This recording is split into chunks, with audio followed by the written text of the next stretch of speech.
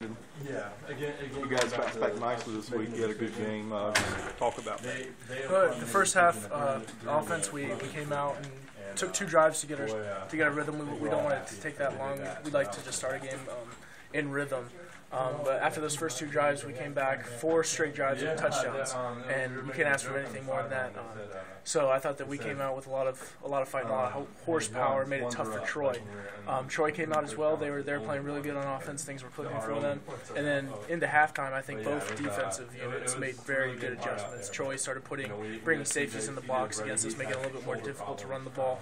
And our defense stepped up big time in the second half as well. So I think I look at the game kind of an offensive shootout in the first half and a defensive stand on the second half. And luckily we were able to win the first half and we won the second half. And it's nice to get a victory. Your chemistry with Jamison Crowder continues. Talk about that a little bit, just about what it's like to have a playmaker like that. Yeah, and I think we're developing a lot of playmakers. You see Max McCaffrey stepping up big time for us. Especially in the past 2 weeks. Obviously, Jamison's always a deep threat just because the special talent that he is, and then also getting more comfortable with the young kids too. Like John L. made a huge catch for me on 3rd and 20, keeping that drive around, going down and scoring on that. I mean, we've got so many threats deep that defenses don't know who I'm going to throw it to deep every single play, and then we dump it down to Deaver, who gets just a 20-yard run on a simple 2-yard pass. I think I could have handed it to him.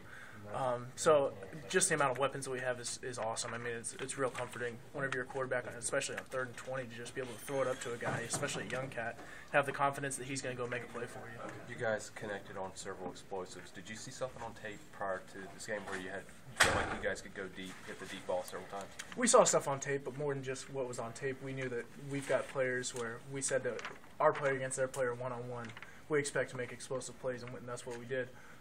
You like to minimize whenever you're taking those shots, sometimes it's a one-on-one shot, and I thought that the Troy DB made a great play on that 1 interception. But if you look at it through the game, the amount of deep shots that we were able to take and how many successful ones we had, we'll take a negative play, but we're trying to get it so that negative play is an incompletion and not an interception, obviously. But yeah, I think we executed very well on offense today. Speaking of shots, you kind of took one there in the second half. Was there a moment where you were kind of worried that you weren't going to be able to come back? No, not at all. I kind of got the wind knocked out of me. I think probably just bruised ribs or something like that.